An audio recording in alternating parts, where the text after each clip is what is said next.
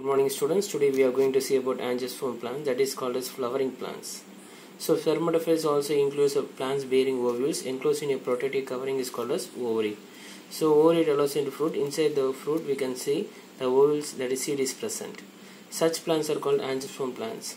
They constitute major plant groups of our earth and are adapted to terrestrial mode of life. So all the angiosperm plants, it leads to a terrestrial mode of life, that means land plants. This group of plants appeared during the early Cretaceous period. எந்த காலத்துல இருந்திருக்குன்னு சொல்லும்போது இந்த தாவரங்கள் Cretaceous periodல இருந்திருக்குன்னு சொல்றாங்க 140 million years ago. So and dominates the vegetations on a world scale. So sporophyte is dominant and gametophyte is highly reduced. So angiosperm plantsல எது வந்து dominant phase சொல்றாங்கன்னா sporophyte வந்து dominant சொல்றாங்க.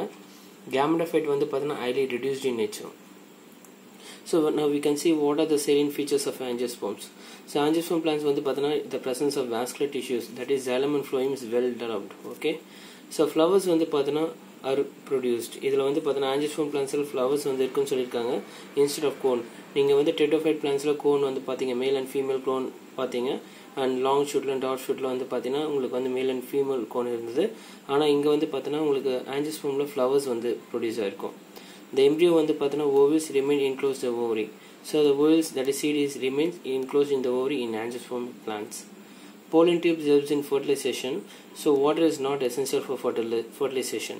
So இங்க வந்து fertilization எதன் மூலம் நடக்கும்னா pollen tube it helps in fertilization and water is not essential. நீர் வந்து பார்த்தீங்கன்னா fertilization தேவையில்லைன்னு சொல்றாங்க. So double fertilization is present. The endosperm வந்து triploid சொல்றாங்க. So now we can see what is a double fertilization. So pollen கிரெயின்ஸில் வந்து பார்த்தீங்கன்னா உங்களுக்கு 2 மேல் கேமெட்ஸ் இருக்கும். இங்கே உங்களுக்கு வந்து இங்கே ஓவில் கொடுத்துருக்கேன். So female gametophyte. இதில் வந்து பார்த்தீங்கன்னா 2 மேல் கேமெட்ஸ். 1 மேல் gamete fuses with the egg, that is in the antipodal region to form zygote and to develops into embryo. And another male gametes fuses with the secondary nucleus which is present at the center to form endosperm nucleus, that is what nature means triploid in nature. Okay.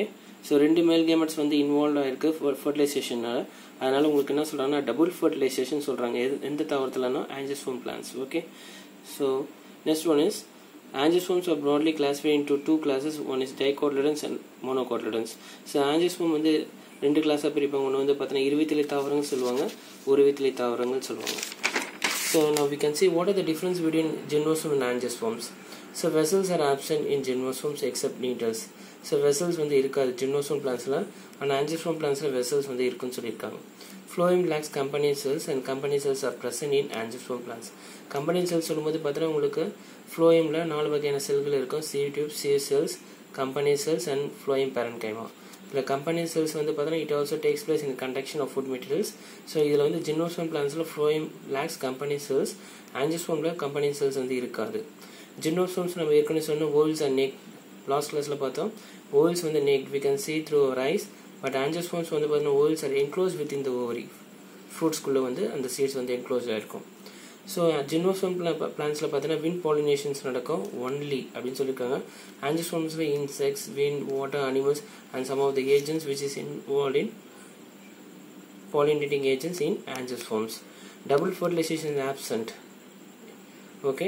இங்கே double fertilisation present சொன்னேன். 2 மேல் gametes involve ஆகிருக்குன்னு சொல்லியிருக்கேன். இங்கே gymnosperm வந்து endosperm வந்து ஆப்ளாய்ட் சொன்னேன். இப்போ தான் சொன்னேன் இங்கே ஜிம்னோஸ்பெர்ம் வந்து பார்த்தீங்கன்னா அதில் ஆஞ்சியோஸ்பெர்ம்ஸில் வந்து பார்த்தீங்கன்னா எண்டோஸ்பெர்ம் வந்து ட்ரிப்ளாய்ட் கண்டிஷன்ஸில் இருக்குன்னு சொல்லியிருக்கேன். ஃப்ரூட் ஃபார்மேஷன்ஸ் இருக்காது. இங்கே வந்து ஃப்ளவர் இருக்கிறதுனால ஃப்ரூட் ஃபார்மேஷன்ஸ் இருக்கும். இங்கே ஃப்ளவர்ஸ் வந்து ஆப்சன்ட், இங்கே ஃப்ளவர்ஸ் ஆர் ப்ரெசன்ட்.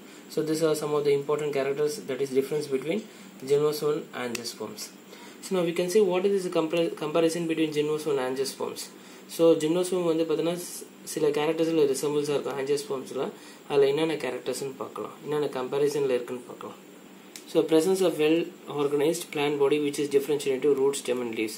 ஸோ ஜிம்னோஸ்பெர்ம்ல ஆஞ்சியோஸ்பெர்ம்ஸில் உங்களுக்கு வந்து பார்த்தீங்கன்னா root, stem and leaves வந்து well differentiated ஆகிருக்கும். Polyembryonic stage is present in both gymnosperm and angiosperm, that is presence of many embryos. Okay, is present. The naked ovule develops into seed. Okay, the endosperm வந்து haploid and develops before fertilization.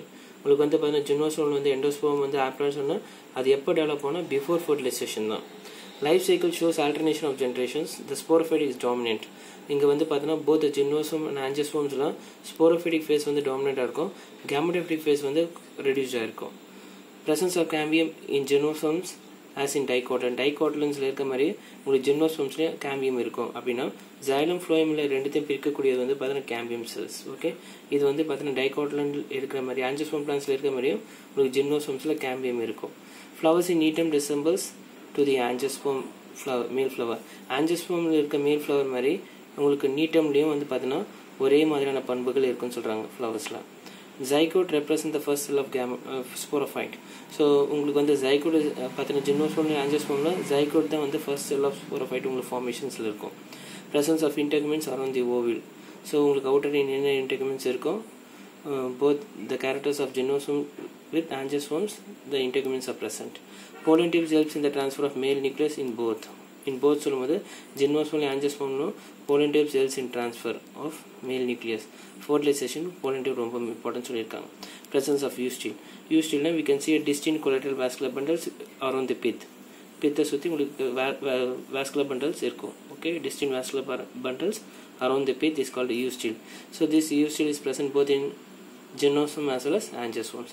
So these are the comparison of gymnosperm with angiosperms having the resemblance character. Okay, next we are going to see about what is the difference between dicotyledons and monocotyledons. So angiosperms ரெண்டு classes பிரிச்சிருக்காங்க. அதில் என்னென்ன morphological features இருக்குது, வெளிப்புற பண்புகள் எப்படி இருக்குது அப்படின்னு சொல்லும்போது உங்களுக்கு reticulate venation present in the leaves. உங்களுக்கு ரெட்டிகுலேட் வெனேஷன்ஸ் உங்களுக்கு தெரியும். So this is what reticulate venations in dicotyledons, it having a midrib followed by a primary vein, secondary veins and tertiary veins. So this type of veins, that is reticulate venations, found in dicotyledons. Presence of two cotyledons in the seeds. உங்களுக்கு தெரியும் dicotyledons எத்தனை பார்த்தீங்கன்னா சீட்ஸ்ல எத்தனை இருக்குன்னா 2 cotyledons. இதில் பாருங்க monocotyledons, the presence of parallel venations. We can see that is a midrib with present. All the veins run parallel and touches at the tip region. Okay, for example in grasses or some of the monocot plants we can see parallel venation is present. Single cotyledons is present in the seed. இங்க radicle does not persist and forms fibrous root system. இதில் வந்து பார்த்தீங்கன்னா tap root system உங்களுக்கு. இதில் வந்து பார்த்தீங்கன்னா primary root radical persist as tap root system. ஆணிவேர் தொகுப்புன்னு சொல்லுவாங்க. primary root வந்து பார்த்தீங்கன்னா that is இதுதான் primary root and followed by secondary root and tertiary root. primary root வந்து பார்த்தீங்கன்னா it is a persist. okay அப்படின்னு சொல்லும்போது dicot plantsல இருக்கும். உங்களுக்கு ரேடிக்கல் சொல்லும்போது பார்த்தீங்கன்னா பிரைமரி ரூட் வந்து பார்த்தீங்கன்னா ஷார்ட் லீட் ஒரு குறுகிய காலம் வரைக்கும் தான் இருக்கும். உங்களுக்கு லேட்டரல் ரூட்ஸ் தான் வந்து டெவலப் ஆகிருக்கும், நார்மல் மாதிரி இருக்கும்னு சொல்லுவாங்க. Fibrous root which is present monocot plans. Okay, அதை டசன்ட் பர்சிஸ்ட்னு சொல்லியிருக்காங்க. பிரைமரி ரூட் இங்கே வந்து persist. Okay, flowers R டெட்ராமரஸ் R pentamerous அப்படின்னு சொல்லும்போது உங்களுக்கு டெட்ராமரஸ் சொல்லும்போது பார்த்தீங்கன்னா டைகாட் பிளான்ஸ்லாம் உங்களுக்கு வந்து 4 செப்பல்ஸ் இருக்கும், 4 பெட்டல்ஸ் இருக்கும், 4 ஸ்டாமன்ஸ் இருக்கும், எல்லாம் 4 in numbers. பென்டாமரஸ்னால் எல்லாம் 5 in numbers. ஆனால் உங்களுக்கு ட்ரைமரஸ்ங்க சொல்லியிருக்காங்க. That means the chappals R petals in what 3 chappals 3 petals. இங்கே வந்து பார்த்தீங்கன்னா செப்பல்ஸ் அண்ட் பெட்டல்ஸ் உங்களுக்கு பதிலாக உங்களுக்கு என்ன இருக்கும், பீரியாந்த் இருக்கும். அப்போ எல்லாமே வந்து ட்ரைமரஸ் கண்டிஷன்ஸில் இருக்கும். ஓகே, இங்கே ட்ரைகோல்பேட் தட் இஸ் போலன் 3 furrows அப்படின்னு சொல்கிறாங்க. Pollen present. இங்கே ட்ரைகோல்பேட் உங்களுக்கு வரைஞ்சிருக்கேன் பாரு, இட் ஹேவிங் 3 furrows. ஓகே, இது கோல்பின்னு சொல்லுவாங்க. இது 3 ஸ்டாமன்ஸு உங்களுக்கு 3 furrows-ஆக இருக்குன்னு சொல்கிறாங்க. மோனோகால்பேட்னா அப்படியே மோனோகாட் பிளான்ஸில் 1 furrow தான் இருக்கும். pollen is present. Okay, these are the morphological features. வெளிப்புற பண்புகள் எப்படி இருக்குன்னு சொல்லியாச்சு. இப்போ anatomical features சொல்லும்போது vascular bundle is arranged in the form of ring in stem. நான் ஏற்கனவே சொல்லியிருக்கேன். So vascular bundle is arranged in the form of ring சொல்லும்போது dicot plants-ல distinct vascular bundles இருக்கும். இந்த ring shape-ல இருக்கும் with the central pith is present. இது ustule பார்த்துருக்கீங்க. in dicot stem-ல vascular bundle arranged in the form of ring. ஆனால் in monocot stem-ல vascular bundles are scattered in the stem. scattered-னா பரவி இருக்கும். எல்லா vascular bundles வந்து scattered ஆகிருக்கும். in இதில் சொல்லும்போது monocot stemல. இந்த vascular bundles are open, that is cambium is present. Okay, so in between xylem and phloem the cambium is present. In dicot plant the cambium is absent. In monocot plants so it is closed. xylem phloem இடையில cambium இருக்காது, அதனால monocot plantsல cambium is absent. secondary growth is present இதில் dicot plantsல. ஆனால் ஒரு வித்திலை தாவரத்தில் monocot பிளான்ஸில் secondary growth இருக்காது. Because it is 1 year or 2 year plans. அப்போ secondary growth வளர்ச்சிலாம் இருக்காது. இங்கே செகண்டரி growth வந்து இருக்குன்னு சொல்லியிருக்காங்க. ஓகே, அப்போ உங்களுக்கு vascular cambium, car cambium, lateral மெரிஸ்டம்லாம் உங்களுக்கு வந்து அதிகமாக ஃபார்ம் ஆயிருக்கும். செகண்டரி லேட்ரல் மெரிஸ்டம்ஸ் அதெல்லாம் உங்களுக்கு ஃபார்ம் ஆயிருக்கும். அப்போ தாவரங்கள் வந்து பார்த்தோன்னா நல்லா வளர்ச்சி இருக்கும். அப்படி increase in thickness of stem, increase in root thickness, இதெல்லாம் வந்து பார்த்தீங்கன்னா உங்களுக்கு செகண்டரி க்ரோத் இருக்கிறதுனால டைகாட் பிளான்ஸில் இருக்கும். ஆனால் மோனோகாட் பிளான்ஸில் வந்து பார்த்தீங்கன்னா 2 years or 1 year பிளான்ஸ்லாம் சொல்லும்போது உங்களுக்கு அந்த வாஸ்குலர் கேம்பியம், கார் கேம்பியம்லாம் உங்களுக்கு ஃபார்மேஷன்ஸ் இருக்காது. So it is absent.